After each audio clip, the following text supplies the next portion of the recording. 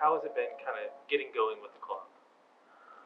Yeah, everybody here has been super welcoming, um, super excited about the project. You know, it's trying to get a house sold and get here and get the house bought, and everything's been a bit of a process. But as it relates to the club itself, we're really excited about our player identification. You know, we're finding some guys. We've signed a couple.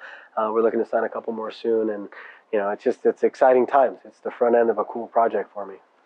So you already signed two new players this season. What do you feel like those two guys are going to bring to the club next season?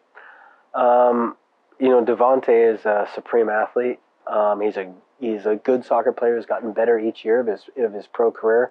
Um, we see him bombing up the right flank for us as an outside back.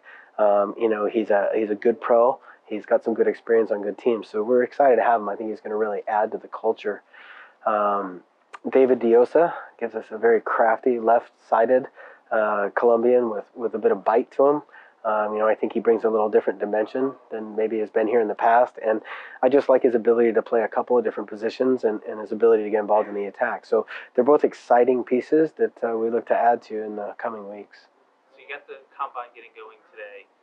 What are you guys looking for out of this combine? You know, we want to find some guys. We hope that there are some surprises.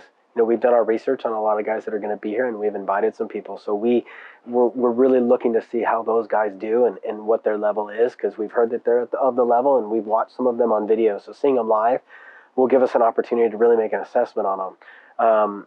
You know, the kid who comes out of nowhere from deep Virginia or wherever that might be, we're hoping to find that kid and give them an opportunity. So, you know, really there's an open piece of this, and there's really a measurement piece. We hope we find both on the weekend. So with preseason coming up in a couple months, what are your goals trying to get to that point? Player acquisition is the number one thing right now. We need to make sure that we find the right guys to fill the roles that we need to fill.